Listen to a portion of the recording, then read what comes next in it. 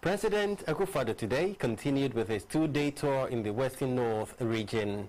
He earlier inspected some town roads in Sefwi-Wiawso as well as the site for the construction of a modern office complex to serve as the Regional Coordinating Council for Western North. President Akufo-Addo also performed a groundbreaking ceremony at the Amafie Junction to commence the rehabilitation of 13.1-kilometer roads in Sefwi-Wiawso, the regional capital.